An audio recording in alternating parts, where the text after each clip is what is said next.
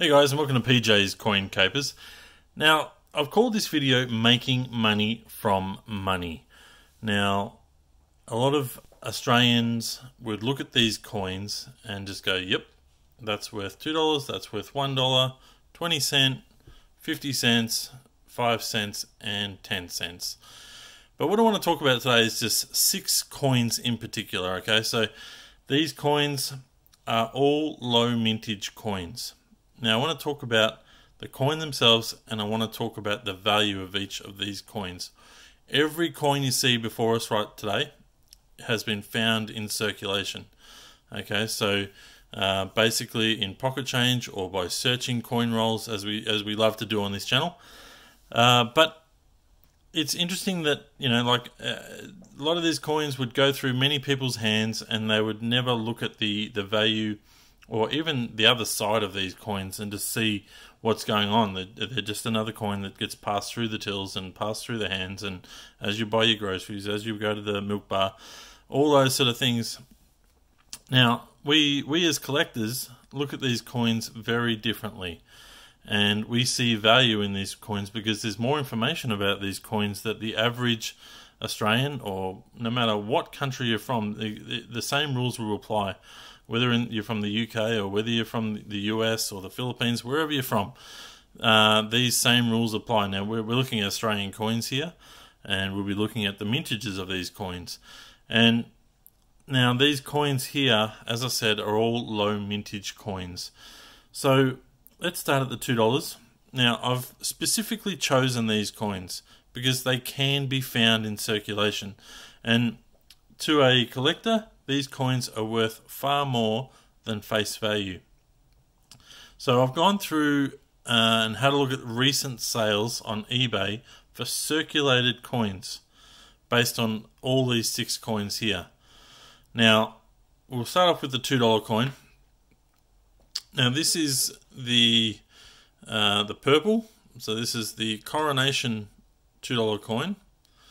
And a lot of people wouldn't come across this very often, but they're still out there and they can be found.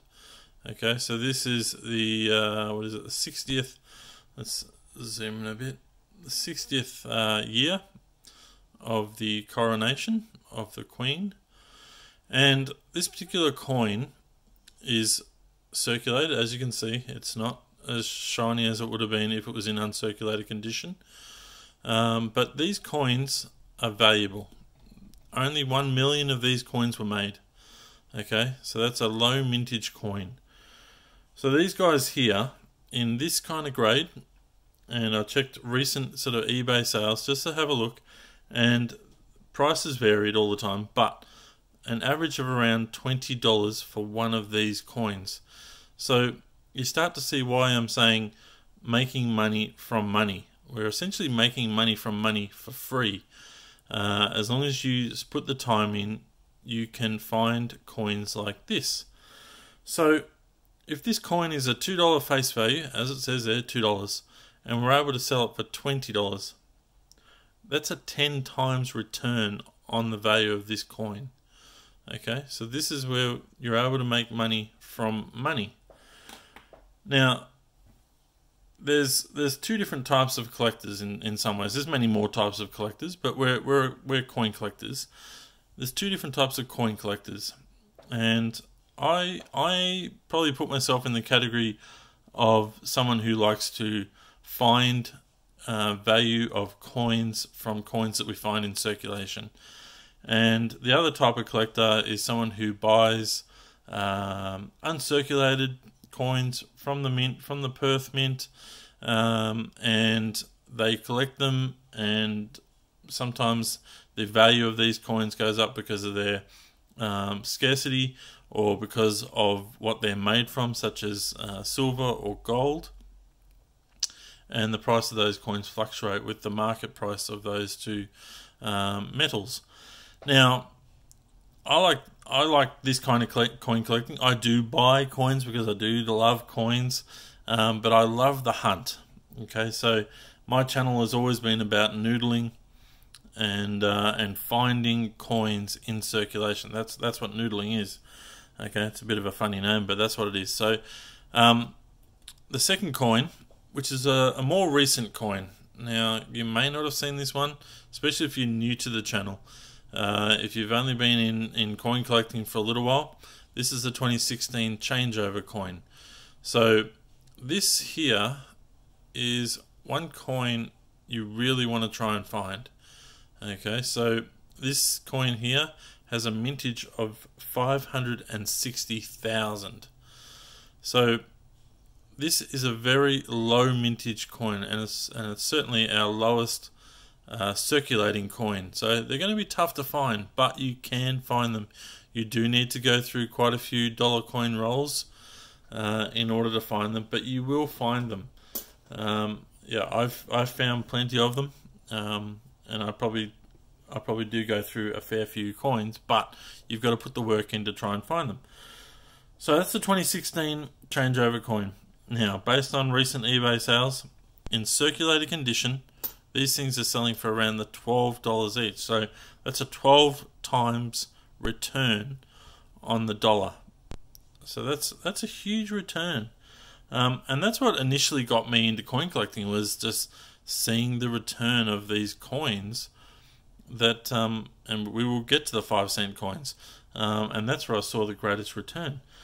So the 50-cent coin that I've pulled out, and there's a number of 50-cent coins I could have gone through, but what I chose today was the 1985 50-cent coin. Another low mintage coin. It's the coat of arms. Now remember, we're just purely talking about coins that are as they should be. We're not talking about any error coins here. We're purely talking about coins that can be found in circulation. Error coins, I love error coins, but there's so much variety in the market as to condition and how much of a percentage the coin may be off center and all these sort of things, and they all affect price. But these are the I suppose the examples of what can be found if you look. Okay, so if you come across these 1985 50-cent coins, now only a million of these 50-cent coins exist. Okay, so, and that's the same with the 1993, but I've chosen the 85 because there's more value in this coin as of right now compared to what the sale price of the 1993 50-cent coin is. Okay, so what I'm saying there is the 85 is worth a fair bit, but it's also worth keeping the 93s, because no doubt the 93s will do what the 85s have done over time. So as I said, 1 million of these. Now, I looked at recent sort of sales on these as well, in circulated condition, just like this, and these guys were selling for $10 each. So that's another $20 20 times return on the face value of this coin. Okay, so that's a huge return for spending some time trying to find this. And these are regularly selling, so it's not like they're just selling once in a blue moon. These are always selling because people can't find these. So they're worth finding, worth holding on to. The 20-cent coin. Now, 20-cent coin is really difficult.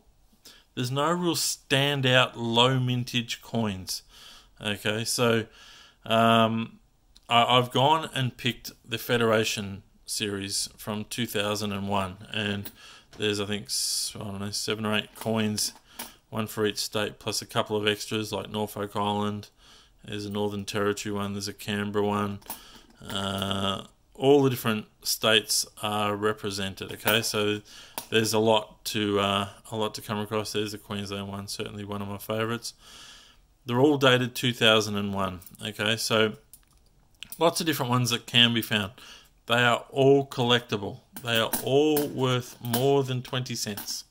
Okay, so I had a look at the recent sales figures, as I've been doing, and these guys here, regularly selling in this kind of grade for $3 each. Now that's not much, but that's still a 20-cent coin that you're able to turn into $3. Okay, which is a 15 times return on your money. Now it does take time to find it, but if you've got time, find them. They are well worth keeping aside, and it hasn't cost you anything. To depending on how you sell it. It's also, there are free ways to sell these coins. eBay, there will be charges, but through some of the Facebook sites and pages, you can sell these things for free. Alright, the next one, what have I gone and done? The 10-cent coins. Now I've gone to grab my favourite one, which is the 2011 10-cent coin. A mintage of, what is it, 1.7 million, okay? So another low mintage coin. Now, I'm fairly lucky. I know some of you around the country really struggle to find these guys, but they must have been dumped around the Melbourne area when they were first initially put in. So I don't have that much trouble finding them. But they are well and truly worth keeping and well and truly worth finding. So these guys here in circulated condition, and they still, 10-cent coins always still look nice, especially the 2011s. They all still look good, and this is just under some light, so there is light, and these probably do look a little bit shinier than what they would be without this light. But these are just typical of what you will find. Okay, so the 2011 10-cent coin, mintage of 1.7 million. These have been selling for $5 each. Okay, so that's a 50 times return on that coin. You know, you're turning 10 cents into $5. That's huge. You won't get that by putting it in the bank. So it's a huge return that can be found by just putting some time and effort into. And that's what I love about noodling, is just it's your time, but I find it relaxing. It's just the way I unwind. Lately I've just been so busy I haven't been able to unwind, and I need to unwind. So I've got to get some more coins and start noodling again. But that leads us on to our last one, which is the 5-cent coin. I could have chosen a couple of coins in this category, but I chose to stick with the old 1972 5-cent coin. We'll try and get some focus there. Let's put my hand there. There we go. So that's the 1972. Okay, these are tough to find. They're not easy. Sometimes you'll get really good success, and you'll find a few in a row. In a couple of sessions, but other times you'll go through $100 worth and you won't find any, and that's a lot of coins. So this here is certainly well worth finding and holding on to. So let's talk about the value of this one. Alright, so the 5-cent coin, 1972, in this grade, okay, like there's all different grades here, but they're all pretty much, they're all similar, like a little bit dirty, but they're all about the same sort of shine and luster on them. Fairly dull, but still in good condition, with the crowns visible.